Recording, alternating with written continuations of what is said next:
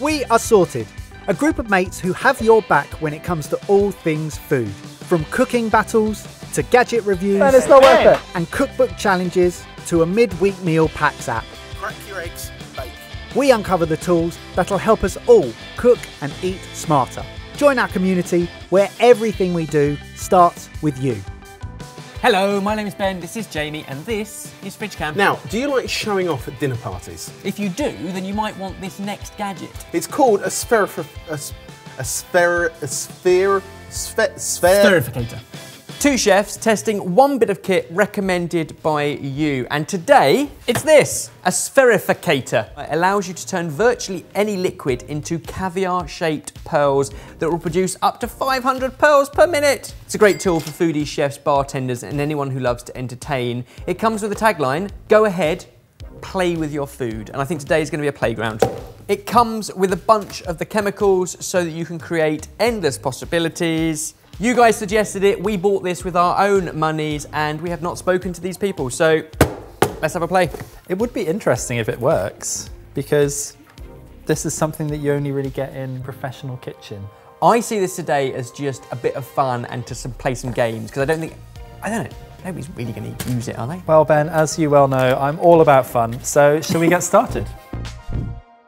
Number one for my fancy dinner party, I'm thinking some nice smoked salmon and sour cream blinis, and I want chive pearls. How did I get dragged into prepping your dinner party? To make it, we're going to blend chopped fresh chives into a salty water solution. James, our sodium chloride solution is ready. It looks a lot like water. With a pinch of salt. Oh, damn it. And then while it's going round, drop in a mixture of sugar and sodium alginate that have been combined. Strain it, leave it to rest, and then add it to your Spherificator. Wow, this is going to be so fascinating. So you stir about a teaspoon of calcium chloride into 500 ml of water, and that becomes the calcium bath that we're going to drop all of our liquids into. I haven't even put any balls in liquid yet, and I already think this is just not worth it. Because this whole process was developed in like the 1940s, wasn't it? It was only much later that they applied it to food and molecular gastronomy. I don't know, Ben. Mixture rested. And now it just goes in here. And then you overheat it. Yeah. Oh, you put it all in. I want 500. In order to get the perfect balls, it has to be the right height above the water so that it falls. So the tip of the needle should be 6 inches from the balls. Behave. That's what it says, behave. And if you want to know what 6 inches is, James, it's about a banana. So from about 6 inches above the water, you drop it in. 500 pearls per minute, up to. This is the moment. Does that look about right? Hang on, let me get my banana out. Can go up a bit, there we go. Imagine if it just doesn't work. I mean, it looks really awful. I might actually get to 500. You might actually get to 500, but I don't know if any of them are actually spherical. It looks like pond water, James. I don't think they're supposed to float, because the instruction is stir the water, not the pearls. Leave to set for 1 minute. No, leave to set. What's wrong with you? You're just disappointed that it hasn't worked. You should have my mindset where I'm happy it hasn't worked. We might have balls this first one up. That would be funny if we'd made any balls.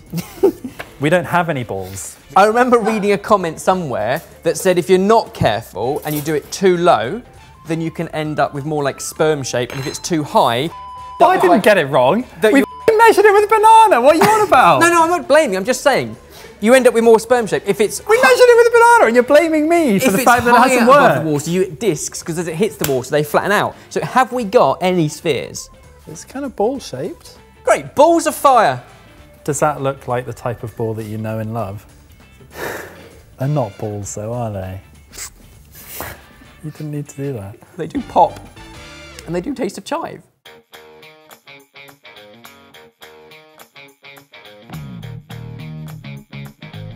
The start to my dinner party, absolute baller rocking out the smoked salmon and chive blinis.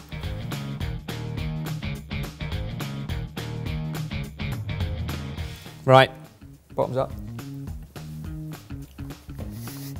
They look great, but with the way we've plated them, it's not making a huge difference.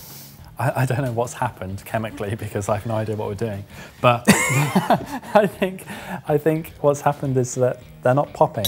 They're jelly all the way through. A very subtle chive, but because we've blended the chive into the water, they're not like chive. They're just like chive.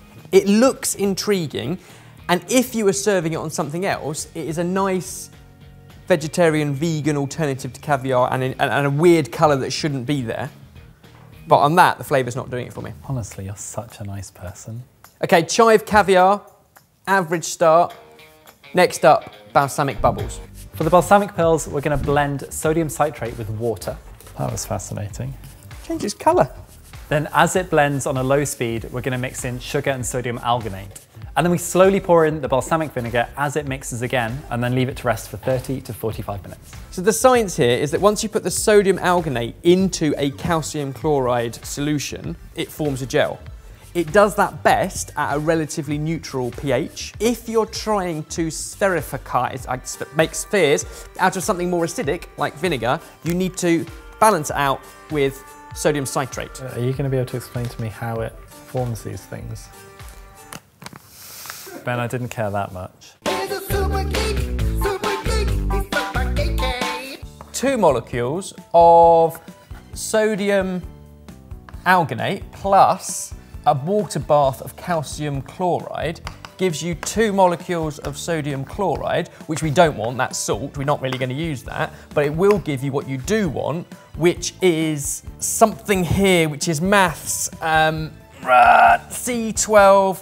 H14O12, no, because that's where the calcium bonds in, so it's 14 calcium 0 12. That's the bit that forms the gel. I cannot wait for that to go onto a YouTube video and for 250,000 people to see it. Does that make sense?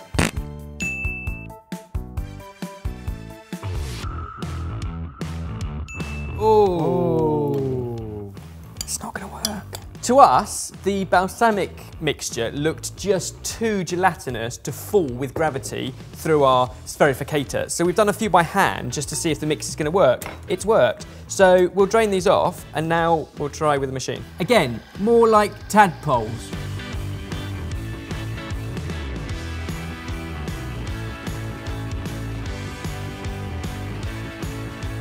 That is a talking point at the table. We'll do anything for a talking point at the table, even if it's questionable. Before we try these, what we actually did was create our own, and we created some with the device, and we put our own on the plate. We backed ourselves. They're certainly bigger. We use like a wider nozzle on a squeezy bottle as opposed to the device through a thin needle. They look like they're gonna burst. On its own first.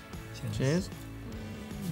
More so than the chive, it's still not a pop, is it? No, it's more like a jelly thingy. What is nicer with these is they have more flavour because of the vinegar, but it's not like acidic. It's kind of already been mellowed out. Okay, so we've tried ours. We're gonna try the ones that came from the Spherificator. So too many syllables. I just can't. They're bigger, but they're not better. Neither of them are right, are they? No. On their own, they're a pop of balsamic. But they don't taste of anything. Like, if you put a drop of that balsamic vinegar on a tomato or on the mozzarella, you would taste sweet, acidic balsamic vinegar. And with that, they just disappear completely. It has been diluted. I think we've got the ball rolling though. I think we need to move on. I need a gin. Number 3, I think I need a gin and tonic. So let's make cucumber pearls. 1 English cucumber, peeled, water and sodium citrate in and blended, then add cucumber, then while it's going round, add in our sugar and sodium alginate mixture. It's looking smooth. It's looking smooth. I wonder if we shouldn't have peeled it. Does it say peel? It does say peeled. Oh, maybe it doesn't say peeled. It says pureed. I just read it from a distance. Wow, we cannot even do the most simple, basic scientific stuff. We shouldn't be allowed to test this. We shouldn't be allowed to do anything. We shouldn't be allowed to test this. Why bother, honestly? Like, why Should bother? we start again? No, I can't take it again. Remind me to book an optician's appointment when I get home. I'm not sure it's the glasses that's the problem. It's definitely got kind of mucus feel about it, hasn't it?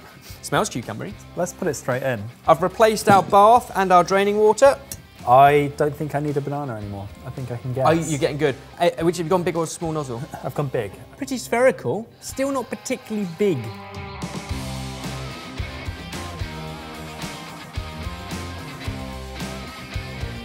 Gut reaction, these are our best confetti pearls bubbles yet. Application, I'm not sure I want that floating on the top of my drink. Taste-wise, it's fine, it's cucumbery, and I don't mind cucumber in a gin and tonic.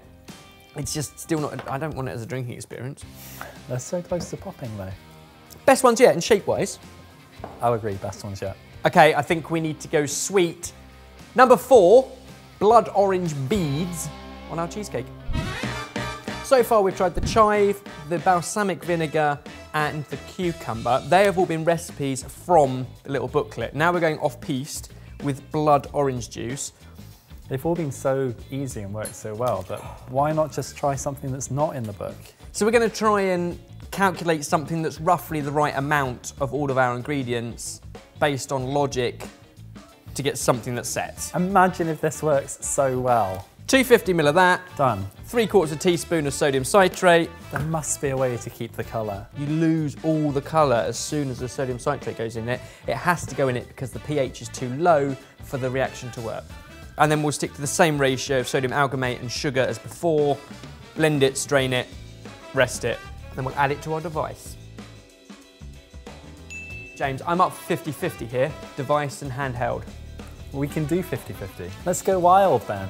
This is not something you just knock up midweek, is it? And I think even if you're doing it for your dinner party at the weekend or as a bartender, you're doing it to impress, to go the extra mile, for the wow factor, for the experience and the talking point. I wonder if molecular gastronomy, we're past that. We're back to basics now with food. Less is more on a plate. Less is more, nature, back to nature. Ready? Have you got a little something trapped in yours? Yeah, I think I do. No, you're right, James. It's definitely not 500 a minute. I'm still having a ball. These are my first balls that have dropped. We've come to the 4th recipe. We've tried to put our balls through this and it's busted. Oh, it's working again, James. Okay, quick. Look at Yeah, those, that's James. I'm good. pretty chuffed with those. It's actually more satisfying to do it yourself. Oh, no. What's going on there? We had a go with the blood orange. We've ended up with the same batch, which is rested for the same amount of time. Through our 90-pound machine, we get that. By hand, we get that. Our version is much more spherical. Definitely not 500 a minute, but who needs 500 balls?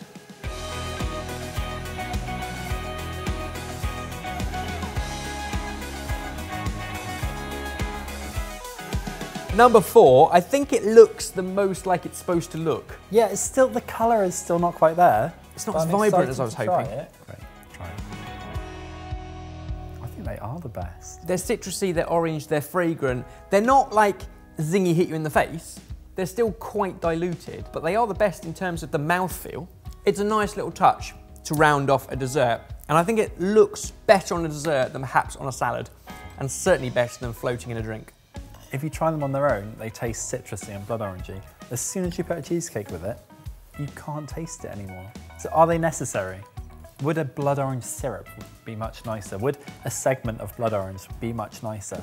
Yes. Okay. I think this is Wow. style over substance, That was easy. but I like the fact that it's encouraged us to play. I'm not convinced I would recommend anyone go and buy a Spherificator, but it has encouraged us to play and think about plating, and that's a positive thing. I just think perhaps today was a slight curveball. It made us think a lot about flavour and colour and texture, more so than we usually do, which I quite liked. Go ahead, play with your food. Well, I think it's fair to say that that was quite an honest review of the Spherificator. If you want more kitchen gadget reviews like this, send us examples of weird ones that we can't pronounce and we'll try and review them and pronounce them. Otherwise, we'll see you every Wednesday, every Sunday back in this very fridge. Until then, Spherificator. We've also built the Sorted Club, where you can get tons of foodie inspo using the PAX Midweek Meal app, discover and share restaurant recommendations using the Eat app, listen and contribute to our Feast Your Ears podcast, and send us ideas for new cookbooks you'll receive throughout the year. Check it all out by heading to sorted.club. And now a blooper.